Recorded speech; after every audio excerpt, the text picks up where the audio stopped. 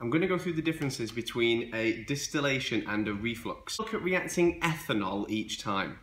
Now if I do a distillation, what I'm looking for is I'm going to try and turn, as you can see here, the ethanol into ethanal.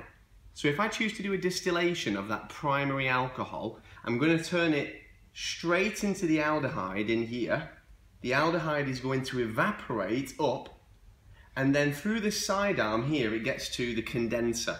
Now if I turn the condenser on, it creates sort of a jacket, a water jacket on the inside here, which is cooler than the inside of the tube, and it will cool the vapours and allow them to condense and be collected immediately. So if I was going to define what a distillation was in simplest terms, it's heat and the vapours are condensed and collected immediately. That means the aldehyde then, through this receiver adapter down here, is then collected into this small conical flask. Now I know I'm going to get the aldehyde because the aldehyde has got a low boiling point, so as soon as it's made under the heated conditions, and for instance here I would use an isomantle or a hot water bath for this, not a Bunsen burner because that might set fire to the alcohol. I know that as soon as the aldehyde is formed, that because it's got a low boiling point, it's going to evaporate like that and rise up out of here, condense, cool, and be collected immediately. I wouldn't be able to get the carboxylic acid, ethanoic acid, through this method because the aldehyde wouldn't stay in this reaction vessel, the pear-shaped flask, long enough to react. I would also need some more oxidizing agent. Now the oxidizing agent, don't forget, I've got acidified potassium dichromate. You can use sodium dichromate as well, but acidified potassium dichromate is ours of choice. It's very, very hazardous. And that will go from the orange to a green colour if the reaction has been successful. You could also use this method for converting a secondary alcohol into a ketone. What I'm going to go through with you next is why I might use a reflux instead of a distillation and the benefits of that.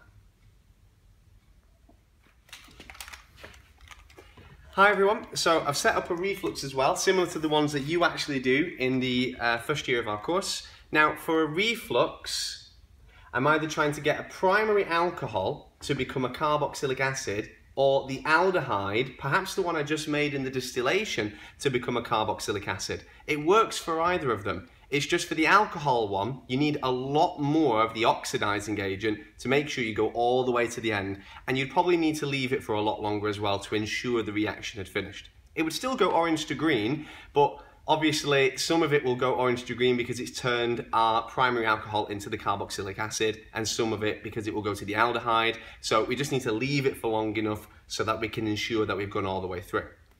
So if you just have another look here, what I've defined a reflux for you this time, instead of a distillation, is the continuous heating of a sample where the vapours are condensed and returned to the vessel.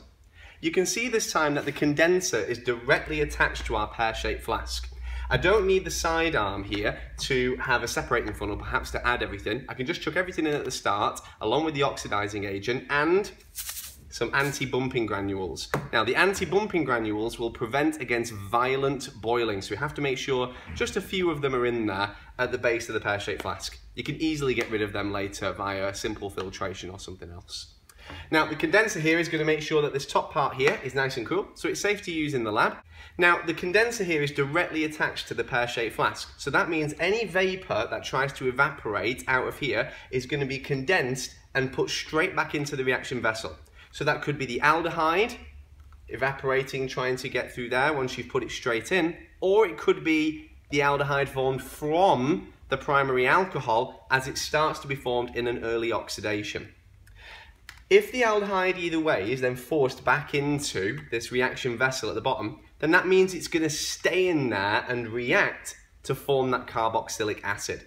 So when you're deciding whether to do a reflux or a distillation, you've really got to think, what do I want at the end? Do I want all of the aldehyde to continue and react to form the carboxylic acid, or do I actually want to make that aldehyde, in which case you would use a distillation like we looked at earlier? I hope that clears up the difference between a reflux and a distillation. Remember, for a secondary alcohol, you can do a reflux or a distillation. It tends not to matter. And the similarity between them both, for certain, is they use the same oxidizing agent, the acidified potassium dichromate, and you have to use sulfuric acid to acidify this, not HCl. But we'll get to that in the second year of the course.